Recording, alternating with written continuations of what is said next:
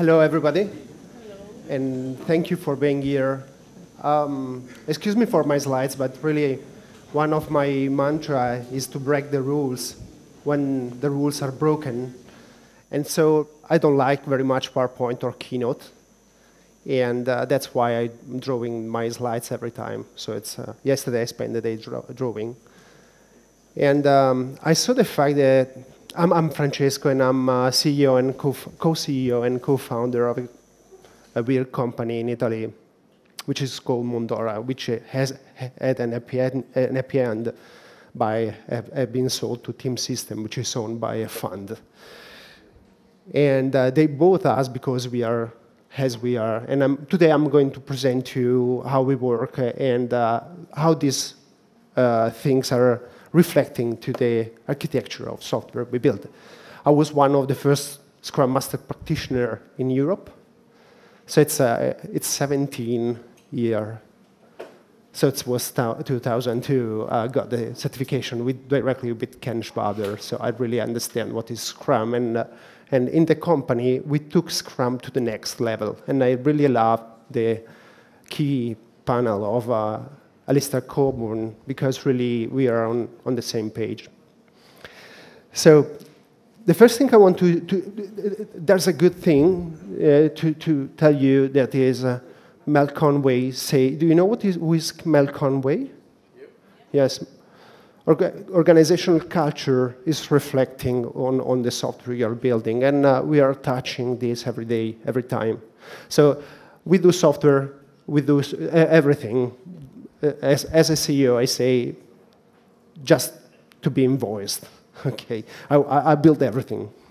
And it's weird when you're requested to build a scalable, reliable, resilient, on the cloud or whatever, safe distributed, self-healing, or whatever software with the bleeding technology like microcontainer, Kubernetes, and all the things you can really put as ingredient.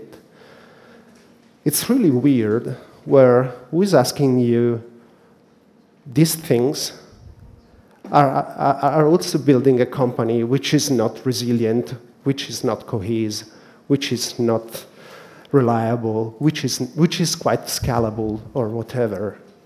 And it's to me, it's very weird. And I see lots of times this kind of approach. So there are toxic companies I see around software development company, but also customers. They are really toxic. And the software, the outcome we produce is really toxic too. So in Mondora, Mondora is the company. So I'm telling a bit of story of the company, but it's really it's important. Because it's why I'm here. In Mondora, we started thinking about why are we working. Nowadays, everyone is talking about know-how. You have to work on the know-how of things. And for your career path, you have to increase your know-how. But really no one or few bunch of people are talking about the know why. And the question, and you can ask yourself this question: why I'm working? Why am I doing this job? Why I'm giving my time here to that people, to that customer, to that community, to whatever? We asked us this several years ago, and we say why. I took the note from a Coburn saying, am I sticking my finger in the word? I want to stick my finger in the word. So, which is the purpose? Why I'm working? And we moved the idea of a company as a profit company to idea of a mixture between profit and non-profit company. So we are here to create positive impact for the world. We are here to serve the world.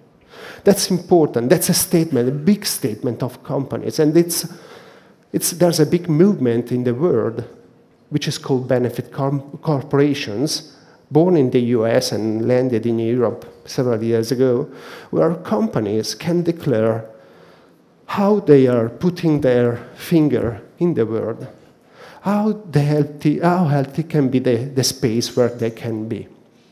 So, and we asked ourselves, and the answer was easy, and we say we want to create a really, what is in French, liberté, fraternité, and égalité.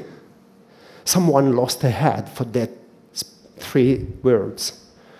But really, and we say we want to create a liberté and fraternité and égalité space for all the stakeholders, including colleagues, customers, and all the things. So we started reasoning on the know why.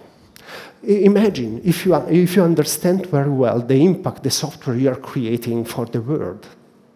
Imagine serving a purpose, and maybe you know that writing that line of codes, drawing that architecture is going to save life.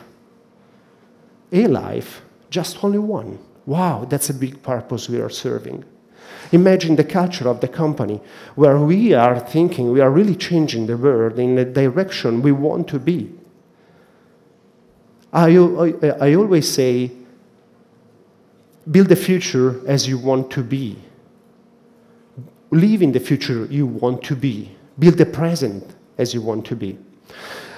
Having this idea, as founders of the company, we really changed all the things inside the company, or moved Scrum to the next level, and because if you think Scrum is a purpose-driven approach, who is not familiar with Scrum?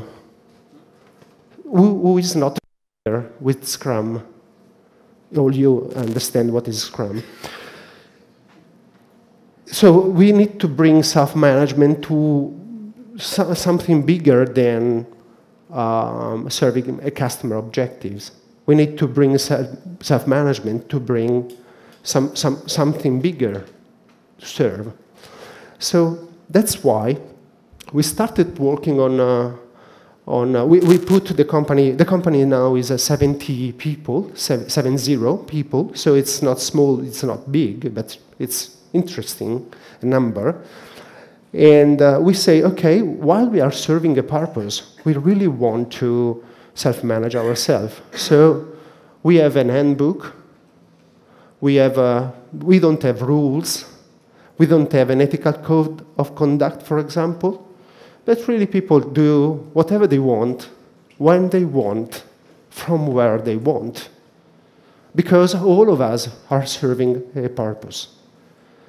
It can sound a bit utopistic, but really, think about if you are doing whatever you want, whenever you, of course, compatible with the company mission and with the customer's objectives.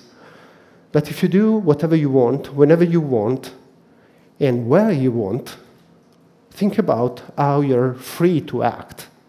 Think about how this is culture, how you're going to serve something more, and how it is going to reflect the architecture you're building, the software you're building.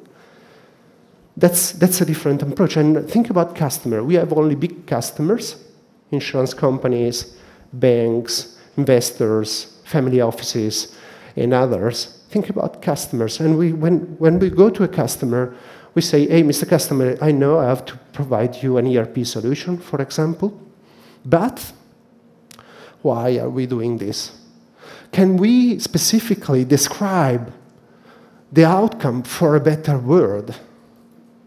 Can we be interdependent, for example, to save trees in the world? And they say yes. If you want to go more in detail about this, we have broken the idea of discount to customer, and of course, if you have to work, you have to do a discount, at least in South Europe. And while doing a discount, you can commit also your customer to be braver for the world instead of receiving just a discount. So we are taking this difference of discount as a bet. We are betting for a better world. It's interesting. But really, think about also customer demand, how is it changing? We have customer who saves trees. We have customers who saves plastic glasses. for the coffee in the coffee machine. So you know we are Italian and we are addicted to coffee. So it's interesting. And think about really people again. If we sign an agreement, people have a specific impact inside the company. So I know why I'm working. I know which is my know why path. And you know that the customers know, all the customers know also why they are working. So the impact they are creating, think about the mindset of the people working inside the company, which is a totally different mindset than working only for a salary. That working only for money. Of course, money are important. So we need to work, we need to get money to sustain ourselves. But really, think about to move this to the next step, to think about to stick the fingers inside the world and have the opportunity inside the company to stick these fingers. So this is, of course, a game changer because it's flipped down. Who is leading the company is the purpose. And who's really managing the company are all the people inside the company. So the collaboration, it's really a really big statement in our culture. We need to collaborate. We are really dispersed over Europe, and we have a colleague also in Tokyo. But really it's important to find a way to work together and, let me use this word, serve the purpose we are serving or we accepted or we are agreed. Think about, and think about a pyramid. On the top of the pyramid, there is also always or the shareholders or the executive or the board, but there's the executive, the CEO. Think about the pyramid. In top of the pyramid, in our case, there is the purpose. The purpose and the purpose is really leading us to the next step. But we have also a board of directors. I sit in the board of directors. I'm the co-CEO. We are two to be resilient. You know. And I think about the idea of the board of director. We are serving, and we are creating a new culture for serving the company. It's like a waiter. It's like being the guest of a company. I really love the idea of servant leadership and guest leadership. I act as a guest. So if I'm not ordering, we are not in a command and control scheme, of course, because who is the commander is the purpose. We are service for us and for the customer. Remove the waste of plastic on a specific customer and create a relation of freedomness, brotherhood, and equity with all the stakeholders. We are serving this purpose. So everything is changing. So it's like with a technical, with a developer, it's like doing the inversion of control of the things, IOC, do you remember? We are doing the IOC of the things. So instead of control, that can be one of my position. No, I want to serve. What is going to happen? I want to serve my colleagues. I want to serve my customer. I want, like as a waiter. Which is really, it's really a different approach of an executive. And it's going to create the culture of serve. We are serving everybody to do things. Think about just the first thing I want to tell you. If you put this culture inside your company, isn't it something similar to a service architecture? It's interesting. Because if you think about, yes, everything must be in service of something. And if it is inside the culture, if it is embedded in the culture of the company, so everybody is trying to help, everybody is trying to serve. We'll talk later about how we manage retrospective, agile retrospective, in this idea also. But really think about, I want to build a service architecture. Yes, but you are in a command and control structure. how can you do a service architecture if you are in a command and control structure? It sounds to be weird, but if you are really in a service company, service-oriented company, let me use this word, you really create, and this is reflecting, of course, there's no training materials on this, because it's culture, because every day you have a colleague which is making coffee for you. You're not asking coffee, you're not asking to go to coffee. I have a colleague, Alessandro, which is stepping into the office and making the coffee with the mocha, because we are Italian, and serving the company to the rest of the mates. Interesting. It's really a game changer. Again, if we think about shareholders, they are serving the board of director, and they want, of course, you know what is the main objectives of shareholder is to get much more capital they invested. But in the case of us, the shareholder doesn't want only the capital, the money back, they want also to know how it is the impact we are creating in the world. So it's interesting, and they are serving us. So if I need much more money, I'm not asking for more money because we have plenty of money. Well, it's a happy problem. But really, if we need to ask more money, we go there and say, we want to create much more impact on that specific field, and they invest. It's interesting. So we are flipped down. That's a brief introduction that we have flipped down all the company, the normal company structure, and we have created, and we are working or living in a completely different culture company. And the good thing is that we are not alone. There are plenty of companies around the world which are working in the same way or similar way. So we are not alone. So that's, I was kidding. So I use a class diagram to draw this, and instead of having a pyramid. But really, the good thing is everything is in everything the purpose of the things we do. So it's really important for me to work on the know-why instead of working on the know-how. Again, and then now imagine you're working in a company like this. What is happening? What is happening where is driving this kind of culture inside a specific company? So, for example, I'll give you some practices. These are, I thought these as components of a company. Yeah, I'm a bit geek, a bit nerd sometimes. Think about, if we are serving a purpose, we don't need to hide our salaries, right? So the money we get from the company. So one day, a colleague, Amedeo, started with a Google spreadsheet and say, I'm Amedeo, and my salary is poof. And then the second colleagues, and then the third, and so on. And I was the fifth. And I discovered one important thing.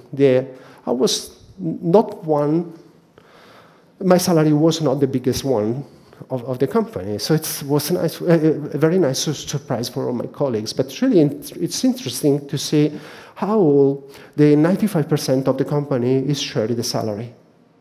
And of course, you share the salary. It's not us forcing you to share the salaries.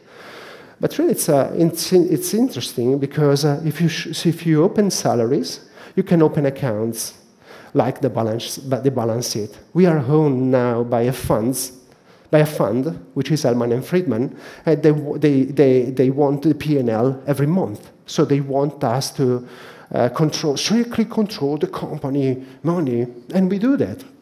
It's easy. But we are not doing that for the fund. We are mostly doing that for a specific reason, because we want to share that with the colleagues, with all the mates, because everybody must be informed of the finances of the company. And think about, this is openness. In fact, it's a concrete idea of openness. Whereas there's a big movement in the world which is saying, hey, open, you must be open, which is the open source movement, right? But really, again, it's culture. We say we have open salaries. We have open accounts then. We have an open P&L. We have when working Agile, you work in teams. Think the big opportunity in that case, where we have the cost, which are mostly the salaries. In our case, we are a service company, so we have the cost and also the revenue, because the colleagues talk directly with customers. There's no intermediation of a key account, of a manager, or whatever. It's really changing the culture. It's really changing the way people think. And they have, of course, it opens us to really continuously be open and improve ourselves in a really continuous inspection adoption mechanism. And this is making people every day better, because they understand the role of CFO, discussing with customer, for example. They are going to create the ability to negotiation and all the things, because they are. And again, if they are struggling with something, we are there to serve. So lots of time, if you receive an email from me, you see as my signature a message that say you can book me. So they are booking my agenda. I'm not booking their agenda. It's different. Again, it's the inversion of control. The idea of having open salaries remove the idea of budgets. Do you have budgets inside your company? Do you have budget inside your family? You have budget? Teeth care budget? Or other things? The grocery budget? Really? Wow.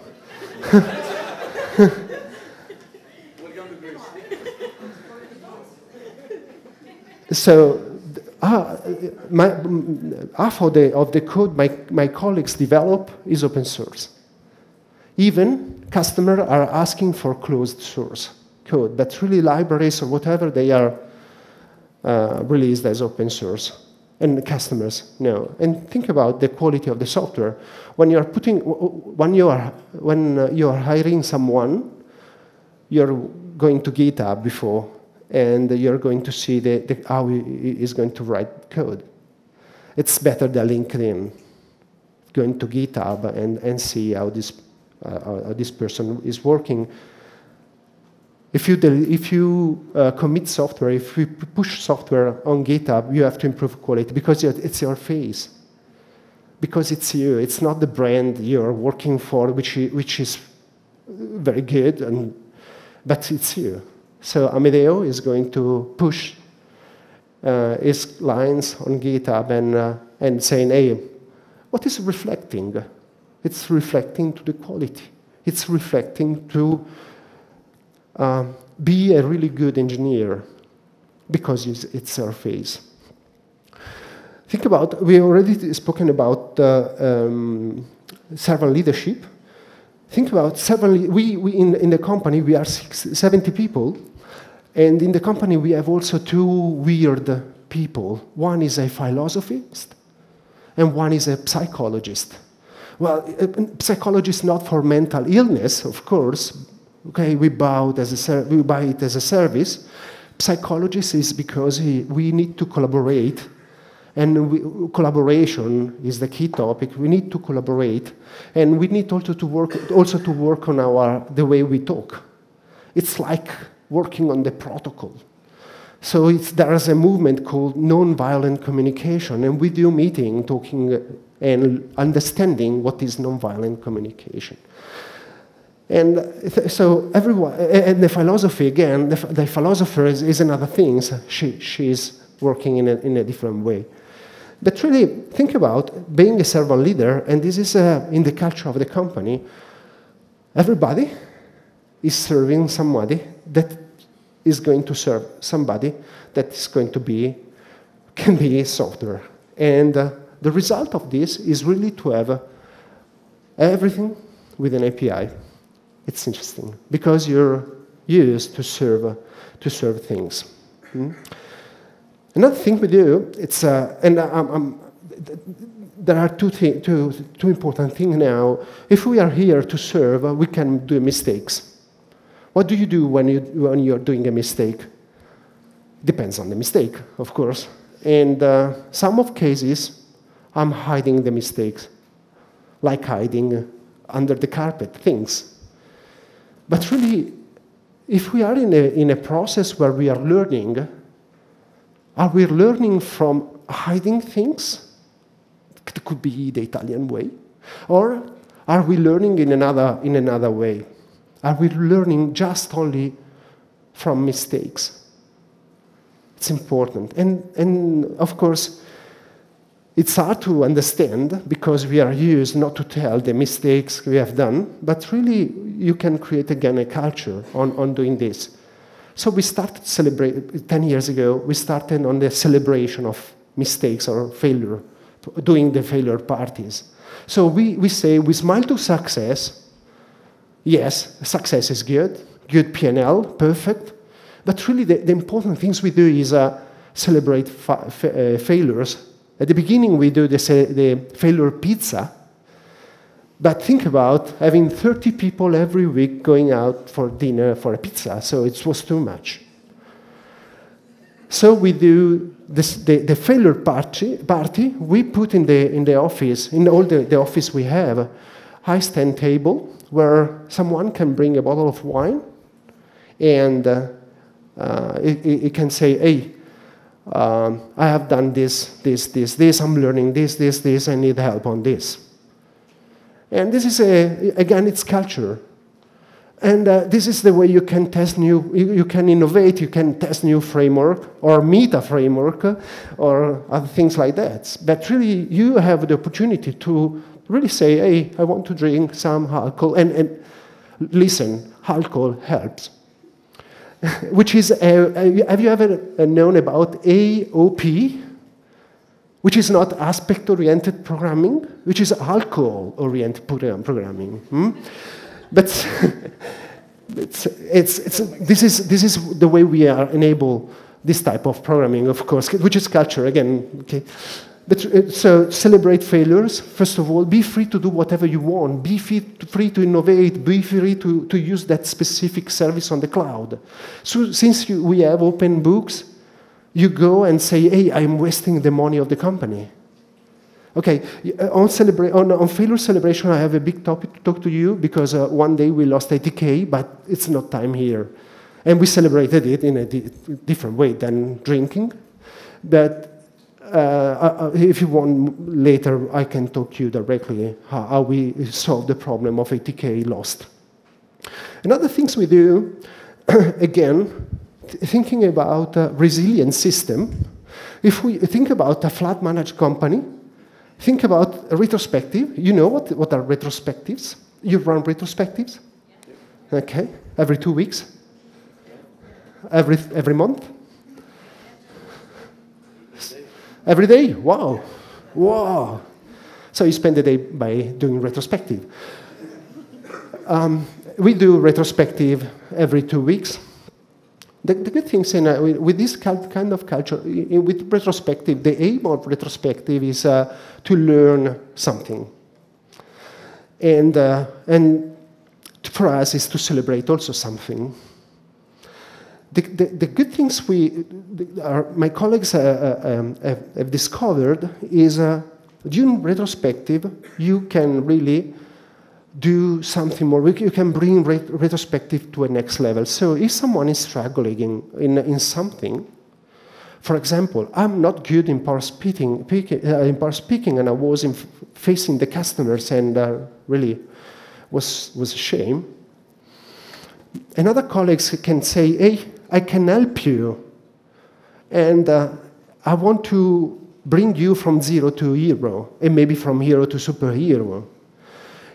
And the colleagues who is going to help is writing an email with the subject LOI, Letter of Interdependence, with a specific, I want to help you in becoming good in part speaking, and then it's going to write what is going to happen for the next 3 months in a specific time, and how he's going to help him or her. It's interesting because you see lots of retrospectives coming out with these LOI letters, which are really create a resilient company, which is the side effect of having a culture like this, having a resilient system. Because software, we have lots of chatbot deployed, checking the health of services around the company, and scaling up, down, and all the things there, all the DevOps geeks are doing. And so it's another thing we do. Of course, we have lots of things. The things we do is we were talking about money. You know what is an MBO? Management by objectives, where the company is giving you an objective. But really, in the culture of the company, we say, no. That's a problem of stick and carrots. You put the carrots in front of a horse, it's going to run, and with the sticks, you're making the horse run faster. So the things we do is really say, no, we have to put MBOs on our teams. So we have money flowing in it. We have MBOs, but on teams. And the money are coming. They have an expiry date where our team is going to self-manage this money. So if they are not to redistribute this money in that specific time, money flows away. Yes, thank you, mates. I'm not distributing money, and because they come into my pockets. I'm kidding. Another things we do is work on MBI. MBI is a management by impact. For example, we have a program called Cycle to Work, where people are committing to cycling to work instead of going by car. And if they cycle to work, they get 20 cents per kilometers they run. So which is management by impact. Of course, we have to track everything we do. We have several types of impact. Of course, you can describe your own impact you want to create. And we have to measure everything, which is good. Think about a software architecture that is going to log everything. Now, GDPR compliant. And think about the culture. We are measuring everything. We are measuring also the happiness of the company. We have a survey running every week, 5 questions, 60 seconds of answering time is, and we know we have a graph, a trend that say how we are happy. If we are going up and down. Now we are going up. Before holiday, no. Summer vacation, no. But really, it's and what is going to create inside the mind of people? The idea of a matter everything, which is strictly related, thinking about software, to quality management and to logging everything. So it's a completely different approach. And of course, these are only some example on how we are building a different company and in a new modern approach, or let me say, building a new normal company on doing things. So, and the good things having this all data, we really implement things like artificial intelligence based on reasoning on these data, machine learning and all the things, or reactive systems, chatbot, that are using these data and react, which is a learning company, which is a learning architecture. I decide to scale up because I'm seeing that the performance is going down and the customer budget is going up, because you matter everything. You matter the value you're creating. The story is very big, but really the things I want to tell you is that with small steps, we really can improve inside the company.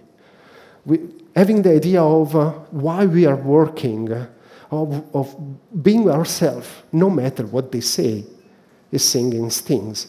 Sting, yes. we are in 2020 now, more or less, and we have really the option to be free, and to work for a specific focus, which is not only money. We have to serve something. We have to work on our know-why. Okay, the story is very long, because everything is going to reflect, and Mel Conway is right. If you are in a monolith culture, you build a monolith architecture, you build a monolith solution, which is unworkable. You have to throw away. You cannot throw away your life. So you have to live in a different way, and you can check what is happening on the artifacts you are building. That's the story I wanted to tell you. And last quote is from Peter Drucker, is culture. That's culture. It's not a set of practice you read on a manual. It's culture. Culture, really, it's strategy for lunch, maybe, or for breakfast before.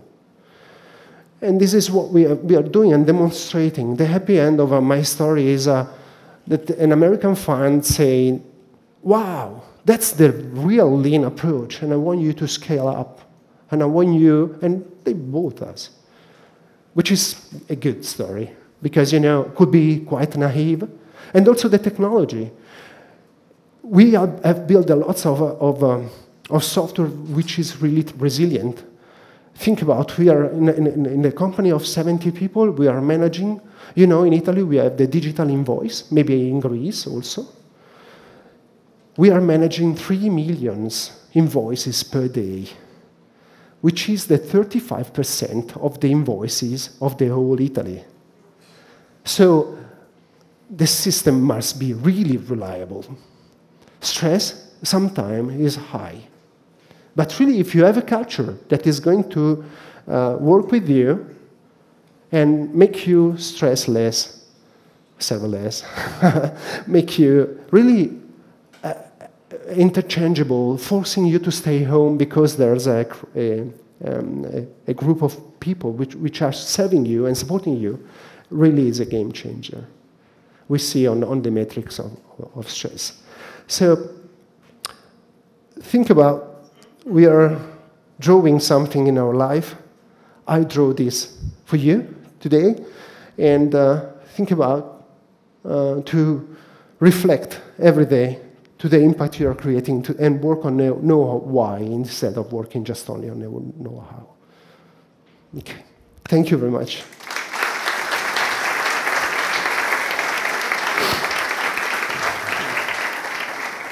Thank you, Francesco. Great talk. Let me also mention that Francesco has paid for his own travel expenses to come out, and with the Agile crew, they've also donated an amount to Kivoto's well-known Kivotos to Cosmo. A very big round of applause for your initiative. I hope you enjoyed the next 2 days and your time in Athens. Yes, thank you very much. Thank you to all for the passion.